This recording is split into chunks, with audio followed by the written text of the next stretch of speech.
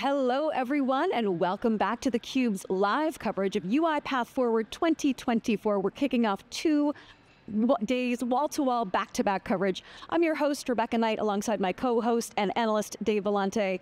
Very excited to introduce our next guest, the man of the hour, the founder and CEO, the boss of the bots, Daniel Dines. Thank you so much for coming back on the show. Of course, thank you for having me. So up on the main stage this morning, you talked about how this is the most seminal moment in UiPath's history, which is not a very long history. I think the company is about 10 years old. You said this is where we really start Act 2. Can you tell our viewers a little bit about what Act 1 in your mind consisted of and what is ahead for Act 2? Yeah, so Act 1 was really about imitating people, doing repetitive work, as long as the work was defined by rules. And the information that the people use on their work was really structured, so a robot can understand it. And it was actually a hard work to make it to make it working reliably. Because when you imitate people, it's always more difficult than when you go with other more precise ways, right? And there are also a lot of exceptions. So we had to create this orchestration piece that combine robots and humans. And humans are capable of handling exception raised by robots, right? But that was that big limitation of Act 1. We cannot go after unstructured content of the what I call unstructured parts of a process. You cannot interact with an automation in a natural language. So you always have to be structured, to put in a form like in front of an automation, send a request in a very structured form. And that was really limiting, because if you look into enterprise processes, many of them will have a mix of rule-based tasks and the unstructured type of, and sometimes they are intermingled. So it's not so easy to separate them. And some of our clients would not even see the benefit to go after a small rule-based part in a bigger process, because they couldn't go after the entire end-to-end process. Now I think with second act, in the next few years, we have to learn how can we deploy this Gen AI technology that is capable of navigating the unstructured part. But the biggest challenge is this technology has agency, it's non-deterministic. So how can we make a non-deterministic technology reliable, and how we can deliver into an enterprise workflow context that should be reliable? That's the key element of Act 2. I have so many questions for you. I wish we were doing like a Lex Friedman podcast. Yeah, had a couple hours. So much is changing. You know, it's interesting. Boss of the bots is what Bobby called you. I feel like ace of the agents is where you're headed. But I want to start with the name UiPath. The UI is completely changing. Yeah, right? And it's one that is going to become natural language. But not just the UI, the entire application stack is changing. So I want to get your vision as to how that changes, maybe at a high level. And this idea that the key component of Act 1 was the orchestrator, that's going to be a key component of Act 2, which is orchestrating the agents. How do you see the application stack from the UI, the data platform, the agent control framework, how we connect to back-end app? How do you see that changing? Well, look, it's not so easy to predict, Dave. I think there will be, we will see an acceleration of the transformation that probably mainframes will disappear faster than we anticipated, because AI can recode probably a mainframe application in .NET or Java faster. I don't really see that UI will disappear, because I think in many cases we act faster on UI than we talk. And I think they will coexist in the new set of applications. Where I think it's actually the most relevant transformation is how we will deliver the work itself, and how much are we still using the applications? We as human versus technology. How much technology will touch the applications? What would humans be required to do in the new way of work? Because look, if you are a junior investment banker, you spend most of your time building some reports, and instead of analyzing them. If the technology, if the AI agents will build the reports for you, you will get to spend a lot more time understanding them. So it's a dramatic shift in how we are gonna work. So I think we are gonna use less applications than before for doing clearly repetitive work. So, but I'm not sure the nature of the interface is gonna necessarily change. You cannot act only via natural language with an application. I don't think it's practical. So, I just, as you're speaking, I think that, it's been decades since I actually went in and touched the database, although I touch a database every day, but I never see it. Do you think that's what will happen with the application? Yeah, I think that's a good analogy, yeah. You might see a lot less of the applications. But still, there should be a way for humans and AI to interact. We need to have a common language. And really, the language should be our language. Either natural language or the user interface metaphor. I think they still have to exist. Because otherwise, AI can eventually create binary code directly and run binary code, but we are not gonna understand whatever they will do. So AI should work with us on a common platform, and I think for many years to come, because we will want to validate the outcome of AI, right? So outcome of AI should always be in a form that humans understand. On the main stage, you said that there will always be humans in the loop, but at the same time, UiPath is aiming to reduce the human input in the process. So I was really interested in what you were just talking about with that hypothetical example of a junior investment banker right now is spending all of his or her time building these reports, but in the future, they won't necessarily do that. So what you're saying is that they will have more time to understand what these numbers are trying to tell them, which ostensibly, I'm extrapolating here that you mean that they'll have more of a deeper understanding of what's actually going on and more time to be creative about potential deals or potential acquisition targets. But how do you see this future playing out? And how do you think humans can prepare for this shift? Well, I think that,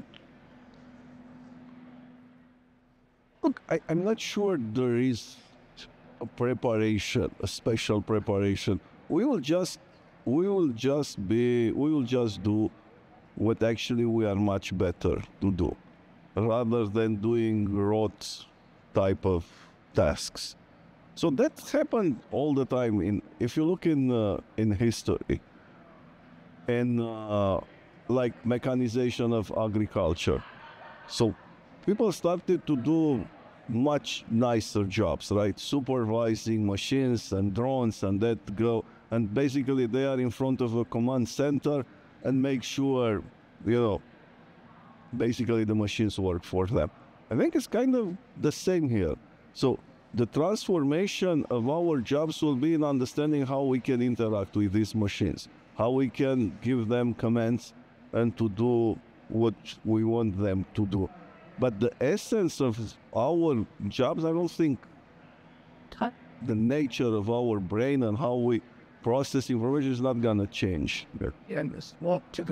You talked about Act 1 was, all about enabling the bots, but those bots don't go away. One of the things you said is, you gotta be careful about the agents. You don't want to give agents all your credentials. The bots will protect them, because they're controllable. What technology foundations have you built over the last 10 years, whether it's RPA, which I think of sometimes as the plumbing, your computer vision capabilities, your orchestration, the machine learning and machine intelligence that you have, and many other pieces. What are the key components that will feed this agentic vision that you have today? And what are the things that you need your product teams to create, which didn't exist? Yeah. So I think we have the foundation. The way we are managing robots and deploy robots today will be very similar for agents.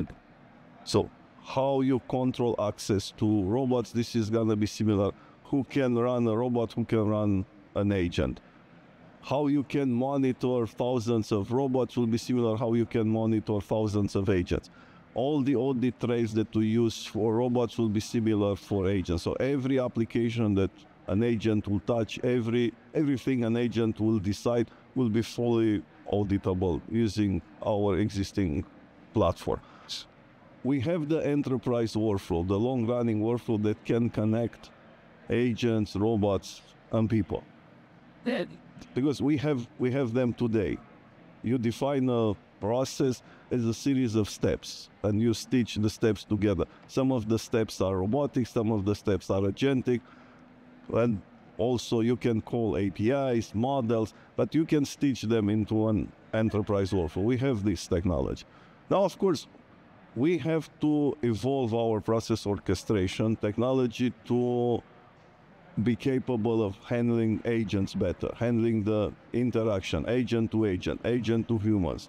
And we are working to build more of this process definition in a human diagram, like a BPMN diagram, and adapt it for the agentic work. This is a big work that we are doing. So we invest in process orchestration a lot. And also in combining the data of what robots are doing, what agents are doing, but also system data using our process mining. We aim to combine all of this data to give an enterprise a 360 view of all the transactions that happen into the enterprise. And of course, building the agent itself, we are introducing this agent builder, which is a low-code technology to build agents. And we aim that the persona that builds automations today, robots today, will be capable of building agents. Because I think it makes a lot of sense to deploy them together, to have agents and robots really working side by side. And even like Chandra of McKinsey said, they also say it's basically a stepping stone for agents to use robots to perform, to extract information from enterprise system, ground their outcome in real information, and also acting using robots. So agents will use robots to act on enterprise systems. Is it fair to say that the agents are sort of the high-value systems of agency, the robots? Maybe they don't get commoditized over time, but perhaps people are willing to pay less for robots, and they want to maybe shift some of their budgets to agents. How do you see that sort of value equation?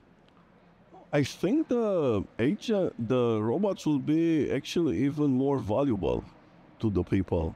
Because without a good set of robots, agents will become useless. I think on the contrary, I'm not sure if you can charge a lot more for an agent as an entity. I think the margin on the top of an LLM call will not be big for an agent. And I think the value will be more in tools and in orchestration, actually. Building an agent in itself, deploying an agent in itself, I don't think will be as valuable as bringing the agent in a coordinated fashion with other agents, with other robots and people. You made this point in your keynote. It's somewhere in my notes about the way I wrote it down was being able to access multiple tool chains and orchestrate those agents so that they can take advantage of those tool chains. That's where you see the value. And you see that as a high value piece of real estate in the application stack, presumably, going forward. I see. How do you think about, because they're, the Clippy joke, Microsoft announces co-pilots, they're really single agents today. Benioff calls it Clippy, which is fun, but it's somewhat true. It's not the vision that you're putting forth. But you've got Microsoft, Salesforce, I put Palantir in that category, all trying to do let's call it agentic. Maybe it is it's along some spectrum. So within their application, Oracle is another one, within their application domains, Workday, I'm sure, same, they're going to be pushing agents. Explain your strategy to cut across horizontally and how you add value in that world of application stovepipes. So, as an SME, you rarely live inside only one platform. So you have to conduct work across multiple platforms, 2, 3, 10, business application. This is very common. So, and in our world, I think most of our revenue comes from high-value workflows that touch multiple business systems. Because we had to compete with in-application automations, because most of the Excel provide macros and so on. Most of business applications have a form of in-application, right? Yep. But when you go to cross the borders of different applications, it's a much more complicated business. So we are very happy to orchestrate and connect agents created by different application vendors in a very similar way that we use their APIs today. We have connectors to Salesforce, to SAP, to Microsoft Dynamics. Agent will be just a new form of connectors, but the workflow layer above the applications, it's much more natural to be in our technology that is agnostic. We are the Switzerland of business applications, and we connect all of them. I'd like to lay out a scenario and have you say, yeah, that's about right, or no, Dave, you got it wrong, because you would do that for me. When I've written in the past that I have it right, you say, that's right, you're right. When we put forth the premise that you don't think is correct, you course correct. So what we see in the future, I talk about the application stack, is you have to have the connectors into the enterprise apps, both analytic and the transactional application. You have those, and they have to be two ways. I don't want to make copies all over the place. So eventually, I want to be able to push down to those. And then there's a data layer. I'll come back to that. Then you've got this agent control framework, the orchestrators working in concert with the bots. But those agents are able to access multiple tool chains and they're governed, the security. Yeah. They're able to be guided by top-down goals. I think of a tree. Well, I want to increase revenue, but I want to keep margins. I want to gain market share, but keep margins above 30%. Whatever those top-down goals are, but then the agents can orchestrate bottoms-up outcomes. So far, so good? What about that data layer? Because I have all this disparate data. I have structured data, unstructured data. I have revenue, bookings, NRR, ARR, quarterly revenues, calendar year, fiscal year. How do I harmonize all that data? And what is that your role? Is that somebody else's role? Because I feel as though if the agents don't have harmonized data, that it's garbage in, garbage out. Help us understand that. That future. Actually, this is one of the area where the robots are the most helpful into presenting the agent exactly the data that the agent need in the format that the agent expect. Because if you have an HR agent, right? And this agent, let's say they have to send a gift to an employee on their birthday, okay? This HR agent doesn't need access to salary level of that employee because it's not good. Someone can adversarially attack the agent. So a robot will actually can go on behalf of, can provide the credential we can provide the credential to the robot. The robot will not spill out that credential ever because it's governed by rules. and will present to the agent exactly the information the agent needs, which is the birthday date for that employee. So in this way, we ground the agent into the enterprise data, but the enterprise data is dynamic. It depends. I cannot put it all into a vector database. Robots will get dynamic current data to feed the agents. I think it's a very powerful concept. Yeah. Good. So here we are at Forward 2024. If all goes according to plan, what will we be talking about next year at Forward 2025? I think we are gonna talk about use cases. Right now we are in the early innings of deploying agentic automation. We are seeing some patterns emerging, but we have to validate with customers in different industries, creating like a catalog of use cases, customer references, and gradually rolling over to like mainstream type of customers. Excellent. Well, Daniel, thank you so much for coming on theCUBE. Always a pleasure talking with you. Yeah, likewise. Thank you for having me, guys. Thanks. I'm Rebecca Knight for Dave Vellante. Stay tuned for more of theCUBE's live coverage of UiPath Forward. You're watching theCUBE, the leader in enterprise tech news and analysis.